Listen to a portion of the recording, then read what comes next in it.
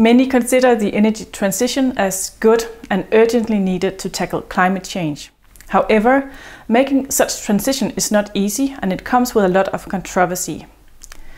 But experts maintain that it is necessary to accelerate the upscaling of renewable energy, but this clashes head-on with local and also more overarching concerns for society's use of resources, limits to growth, sustainability and democracy, and so on.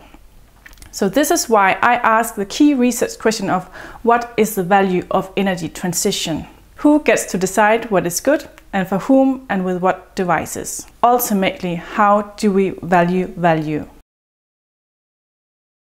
The core concept of how I want to address this lies in the title, devising. I propose devising with a C as a new way to examine how important decision-making tools orchestrate transitions as either good or bad. Such devices, tools for calculating energy scenarios, simulation tools or contracts, do more than provide numbers. They perform things according to values inscribed in them, devising values in the sense of inventing them. Considering how such devices work and their inherent politics opens up for the potential of redevising, orchestrating transitions differently. My case is the Danish island of Bornholm, a so-called future energy island, a hub for massive amounts of renewable energy, far more than what Bornholm's 40,000 inhabitants can consume. It is promoted as a role model for future green societies. And as we speak, the design of the energy island is being defined primarily by these experts and their devices. Only they have access to what you could call the control room of decision-making devices. Let me give you an example. What could such a device look like? So, when the state wants wind farms up here, let's say, it invites companies to compete and meet certain qualifications.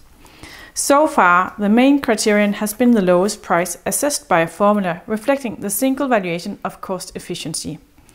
Yet, a number of other networks of expertise have not been included, and they contest the cost efficiency valuation, raising concerns for things like sustainability, equity, safety, democracy.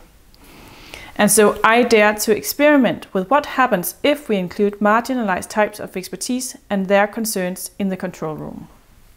The big high-risk, high-gain of the project lies in Objective 3 of the project, where I probe opportune moments for redevising. Here, we dare to enter the control room where devices are made. The aim is to create a space for reorchestrating the entrenched networks of expertise. Experimenting with valuing differently. What will happen? Can the transition be better redevised?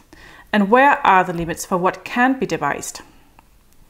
To prepare for this, we need to start back in the past, examining how and by whom the Energy Island vision was shaped.